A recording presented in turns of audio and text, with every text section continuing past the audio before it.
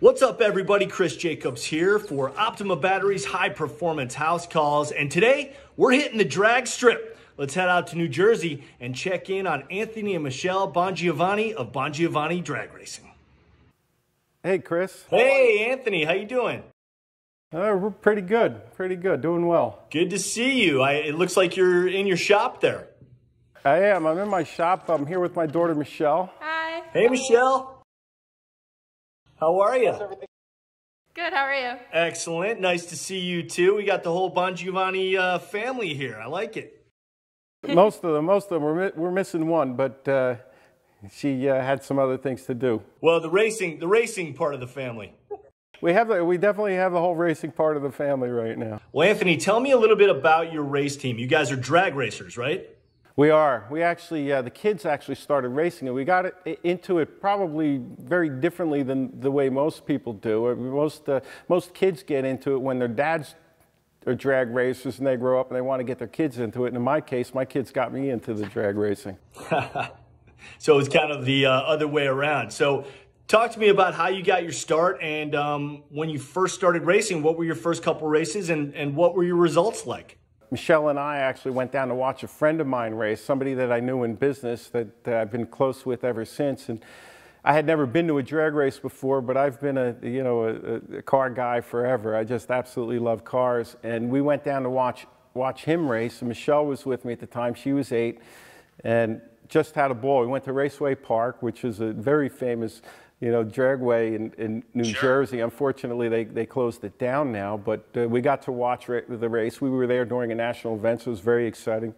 Michelle loved it, and we talked to Ray afterwards, my friend Ray Scardelli, and he introduced us to junior drag racing. So he told us his kids race. We're like, well, what do they race? So he told us what they raced, and Michelle looks at me and she goes, boy, I'd love to try that. So being a car nut, the next thing you know, I'm building 2 junior dragsters and we're getting started. Michelle, how old were you when you piloted your first race? I think I was about like 8.5. Wow. Almost. Yeah. It was a very quick jump from when I said I wanted to do it to then when we actually started. And how old were you when you recorded your first win? My first round win was, I think, the beginning of my second season or the end of my first season. I barely remember it because I was 8. But me and my dad were both just so excited. I had no idea what I was doing. I was running a 1290 car, which is like 50 miles an hour in the 8th mile. But we were so excited. And I honestly don't remember my first final round win.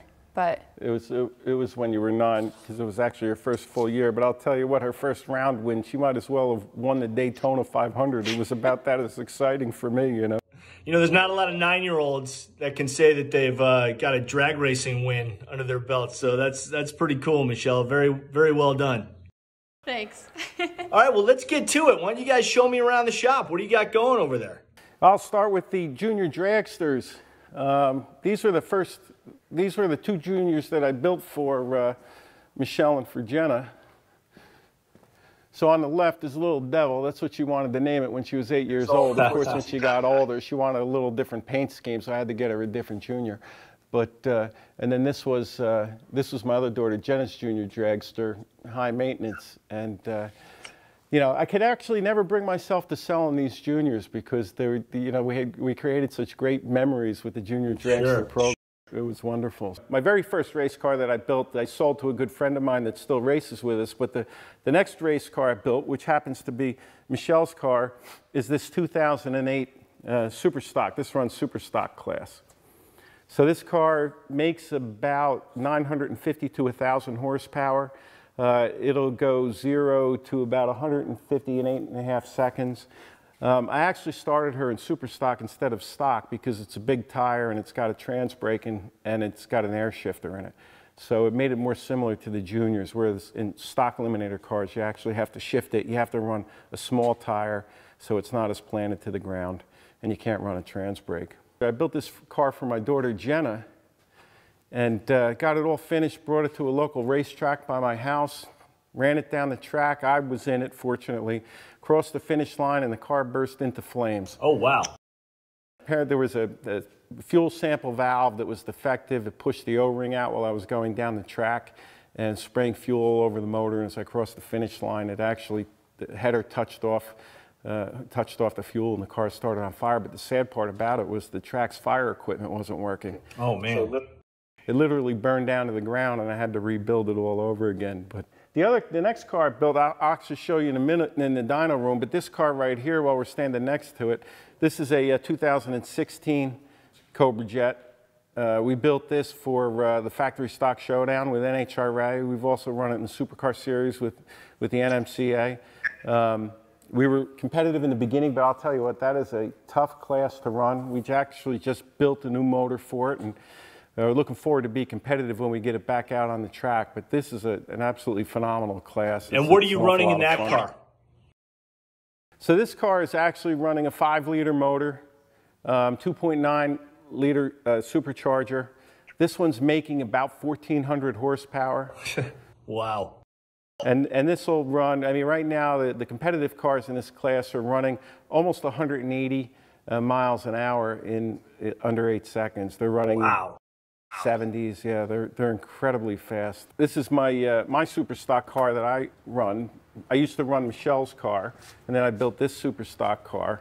This is a 2014 Cobra Jet, and I've had a lot of success with this. I won the national event in Epping a few years back. That was actually the first national event I ever won, so that was thrilling for me, and as well my daughter Michelle, she was with me.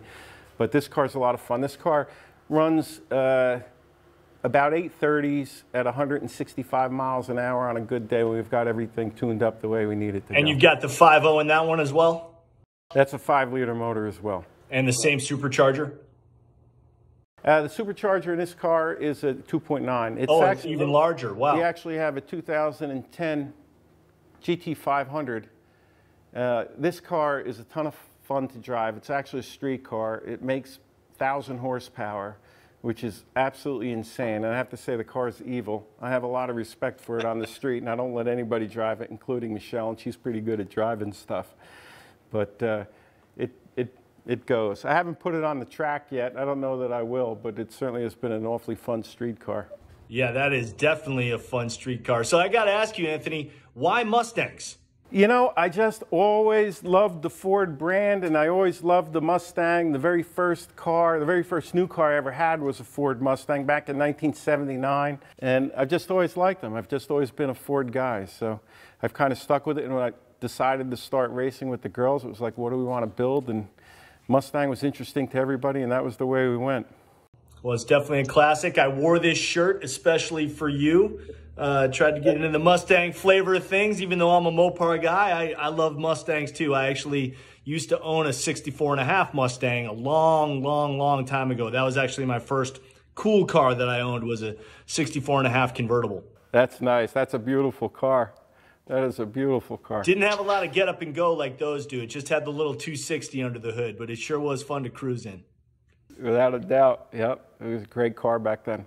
This car is a 1988 Fox Body Mustang. This was actually the SEMA show car to celebrate the 25th anniversary of Muscle Mustang and Fast Forward magazine.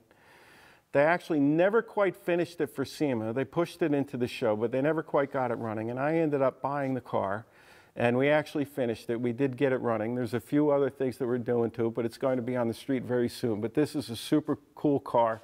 It has a Kazi engine in it, which is really sharp. I love the Fox bodies because it reminds me of high school. Those were my high school years. And, you know, when that 5.0 first came out with the louvered taillights, I mean, that was it. If you had one of those, you were definitely cool. When I had my 79, I remember when those cars came out, and I was like so envious. It was like, I want one of those, you know. You got some really rare ponies in your collection. That's great. Two of only 50 and one of 100. That's amazing. Yeah, we have quite a few sitting here. It's I didn't have a Mustang at the time I started drag racing, and now I've got a whole bunch. You definitely do, and a good bunch also. That is so cool. They all have a little story behind them.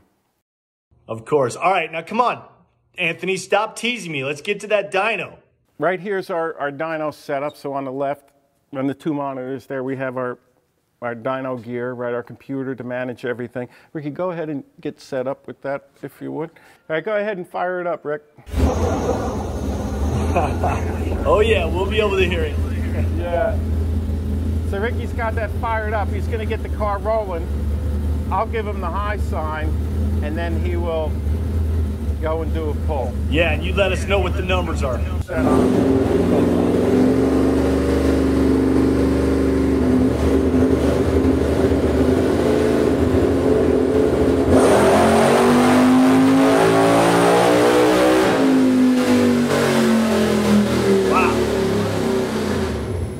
That was a burst. In that particular hit, we made about 829 horsepower, so we're actually just getting that tuned up. Just getting warmed up. By the time we get finished with it, it'll be probably pretty close to 900 horsepower. Oh, so good. There's no sound quite like that, is there, Anthony? No, I don't know that I could ever race electric cars. It's just not the same thing. There is something about that noise that's wonderful. You need that noise and you need that vibration and that rumble. I mean, it's drag racing, as you know very well. You know, drag racing is a very, very difficult environment for anything in a car, right? Just the amount of vibration that you have. It's really tough. And with drag racing too, a lot of the cars we don't run alternators in. So the batteries can be the difference between, you know, getting that car fired up and getting down the track and not. And we found Optimum batteries to be excellent. You know, we could rely on them every day, right, in every race. And it gets a little nerve-wracking when you're going rounds and you're doing, you know, 3 rounds within, you know, 15 minutes when they're doing a round robin, and you just need to make sure you've got enough power to get down the track. So that's why we run Optima. Yeah, and you know what? That's a great distinction to make. There are no alternators in those cars, so you're only drawing power from your battery, and it's got to be rock solid, and that's where Optima comes in with that support every time. Their technology is amazing. We've been with Optima for a long time now, and those batteries have never let us down. Anthony Bongiovanni Racing, how can people find you? What are your social media channels? We do have an Instagram page, and also on Facebook we have a Bongiovanni Racing website, and pretty much everything that we're doing you can see right there. Amazing, man. I know everybody's going to check that out. I will definitely be keeping tabs on you. Looking forward to you and Michelle getting back out on the drag strip as soon as possible. Anthony, thank you so much for the shop tour, man. Chris, thank you so much. Good to see you. Good to see you. Anthony, Michelle, you guys take it easy. Have a great one. You too. Thanks, Chris. All right. Goodbye. See you later.